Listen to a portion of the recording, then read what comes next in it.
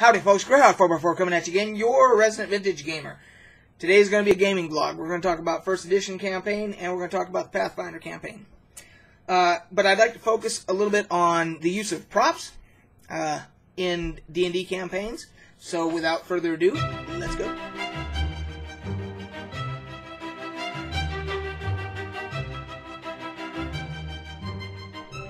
Okay, so to start off with the First Edition campaign, our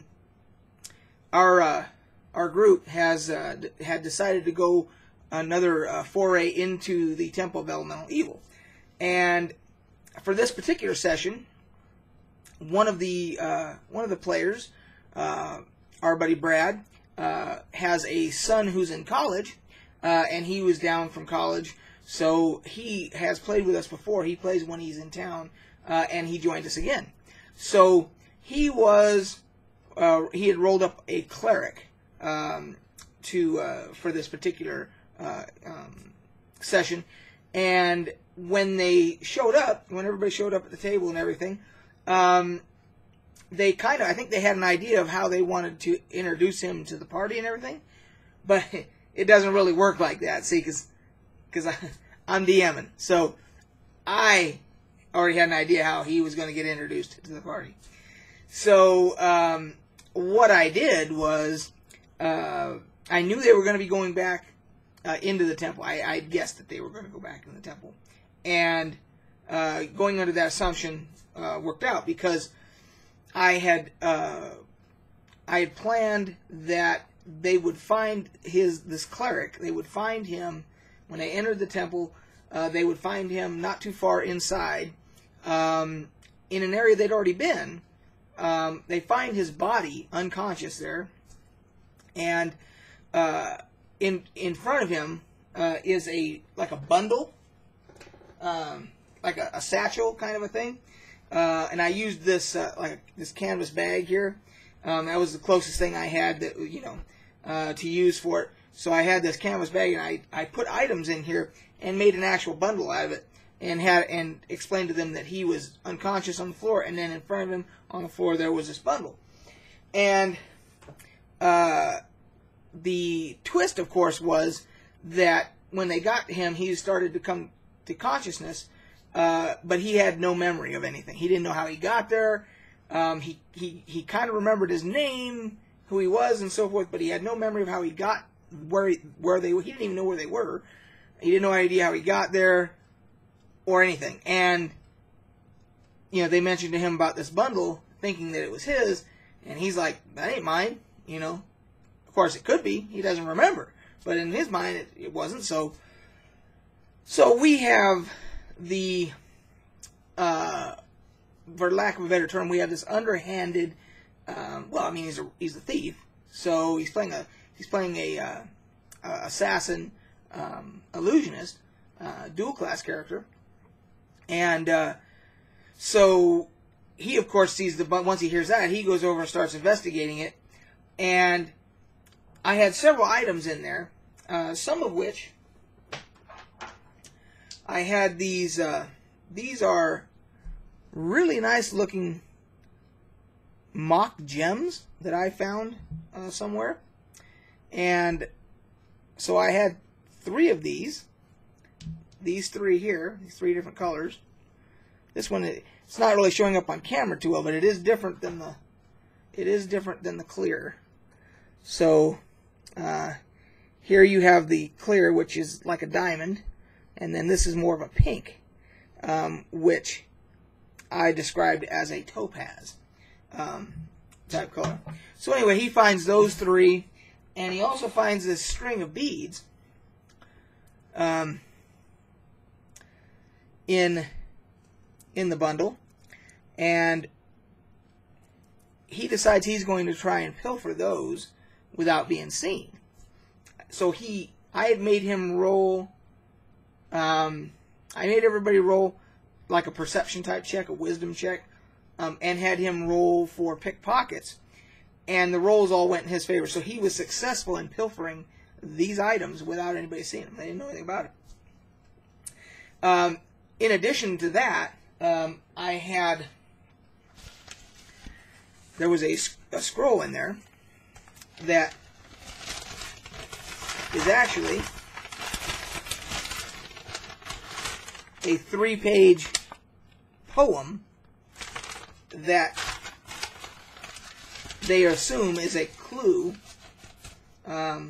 maybe a clue for the Temple of Elemental Evil, of solving the mystery of the Temple of Elemental Evil. They have no idea, but this was in the bundle, so they had to read this and try and decipher it. And then the last thing that I had in there was I had this little case and this little leather pouch in here, and actually I had it upside down there, but anyway, it opens up like this, and inside there are 6 of these vials, which have, and there's 6 different colors, and they have some type of material inside, and they had no idea what they are. So they of course asked there's a mage in the group, the NPC mage, and they asked her, and she decides to uncork one and see if she can tell anything by the aroma, if it's like, because it's not liquid, it's something else in there, and I'll show you for reference purposes, I'll show you another one so you know that. So see, this one's brown. So and like I said, there's 6 different colors in here that I had put in here, and of course once she does that, she the mage says, well, that smells unmistakingly like an owl bear.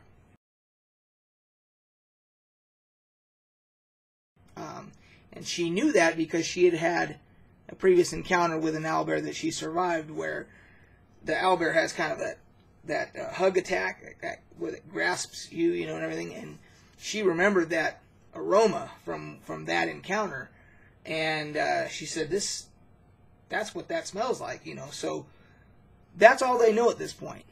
They ended up opening up the other ones and smelling them and seeing if they could identify them, and what, they have no idea what it is. So they're already on this, they have this one task that they're completing for the, as we call him, the crazy ass wizard, Meslo, who has sent them out looking for specific anatomy, body parts and things that he wants to try and use for experiments. And so they've voiced to me that that's their plan, is they're going to take this stuff back to him and see if he can identify it, find out what it is, and so forth. So that's where that is. So they don't know what's happening with that. They, you know, the gnome pilfered all this stuff. They do make it back and sell. The gnome sells the gems, and which, by the way, went for about 7,000 gold for those gems. But no one in town could tell him what these were. They're not. They radiate magic, very strong magic, but the mage in town, not the crazy mage that they're working for. He's in a different area completely. But the town they went to, Devers, no one could tell them what these are, because they're not. The jeweler said they're not jewelry. These are not rubies or anything, garnets or anything like that. They're not gems. And the mage said it radiated magic, and so they left these beads with the mage in Devers to see if he could identify them. So they don't know. They still don't know anything about those. They've read the poem, and they're trying to decipher that. And they have these vials of whatever that they've got to get back to Meslo to see what he can tell them about that. That was all, and I worked all that together. And the other thing they don't know is they don't know who that bundle belonged to. All they know is that there was this cleric there found with it. The cleric says it's not his. and he's slowly getting his memory back. At the end of the session, he had gotten to the point where he could remember that he believes that he was in a tavern. There was a mage in there, and they got into some kind of a disagreement or something. And the last thing he remembered was the mage said something like, "Oh, well, I needed to volunteer anyway." Zap. And that was the last thing that he remembered. So, there you go. That's all they know. Now, the other thing, while they were in this room, in the main room of the temple, they actually have a hireling with them. Fred, they call him. It's not a name that I gave him, but they call him Fred. And they had decided there's a well that is in the floor that they have descended before, and there's actually an opening halfway down that they've gone into, and they ended up having to fight some undead and so forth, but they knew it went even further down. And they knew that there was aromas coming up from there, some kind of smoke, incense-type smell coming up from there, and they couldn't tell what was down there. So, our wonderful gnome friend, the assassin illusionist, decided that his plan would be to tie a rope around Fred and lower Fred down. But of course, all along, his plan was to let Fred go and let Fred fall down in there. And so he used the moment when they were all passing these around to try and identify them and smell them and figure out what they were,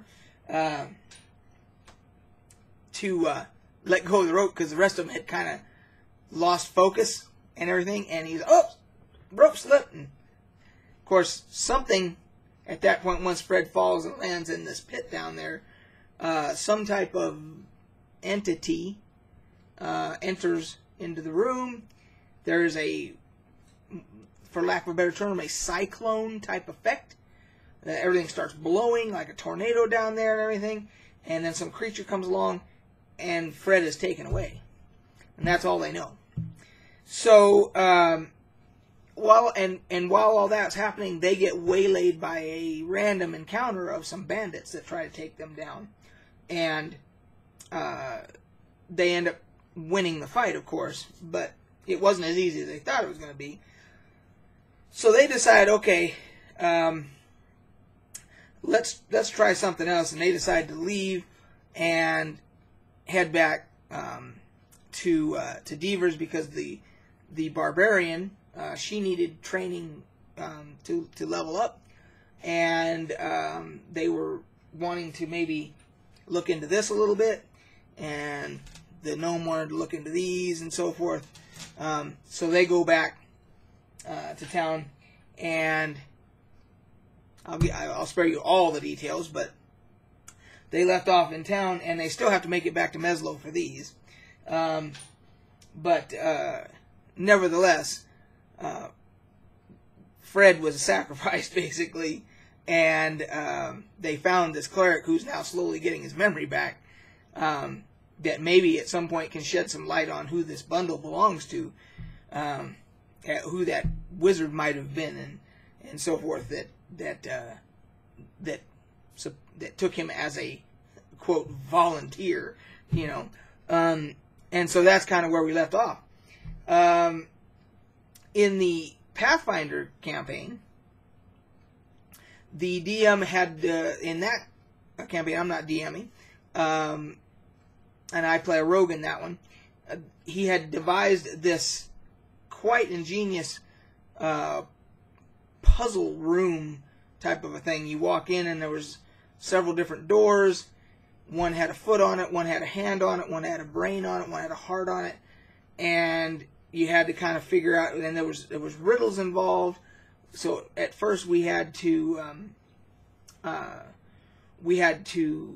solve these riddles, and then we had to enter each door. And we were all under the assumption that we all had to go through each portal.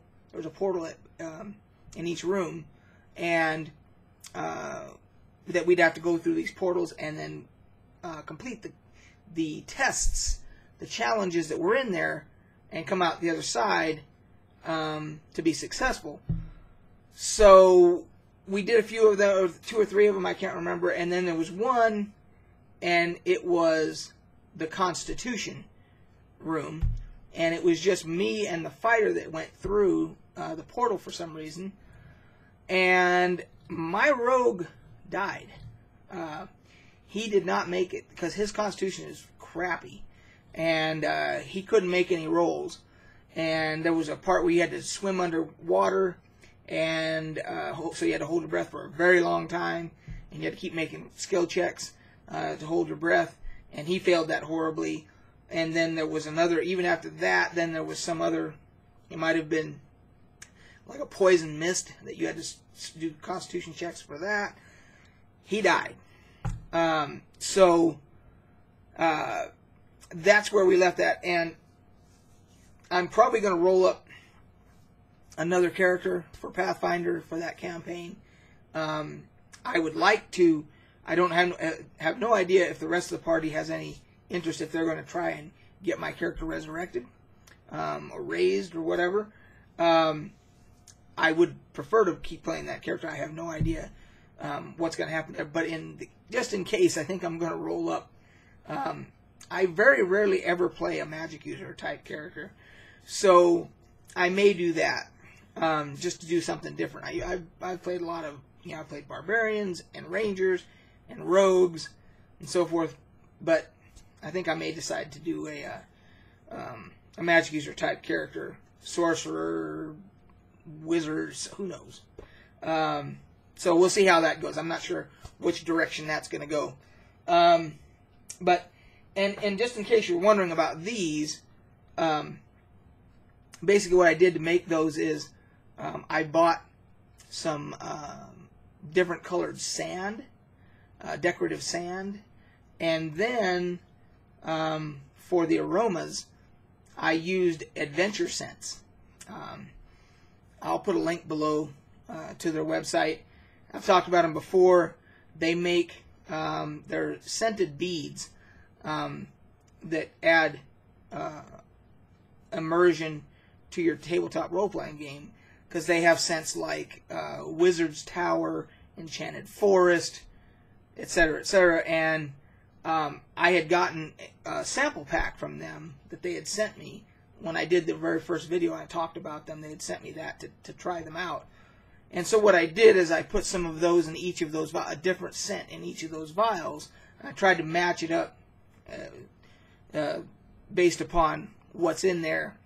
And there'll be more when we discover the story behind these and everything. I'll talk some more about it. But bottom line, that's how I made those. So, and I got the little vials on Amazon, and the sand I got at Hobby Lobby. I like to use props. I think it adds immersion to the game. And it was really fun to see them, the gnome open that bundle, and the fact that he was able to pilfer all the shinies. And so he kept that gold, 7,000 gold, and he still has the beads that he dropped off at the mage in Devers to see if he can figure out what those things are, because they still don't know what those are. So anyway, that is it for this vlog. We're going on 19 minutes here, so we got to cut it short. And then, of course, they want to decipher the poem as well. Let me know what you guys think about the use of props and stuff as a DM. Do you think it's a waste of time? Do you think it's a waste of money? Do you think it's do you think it adds something as a player? Do you enjoy that? I'd really like to get your feedback. So that said, we'll catch you guys on the flip side.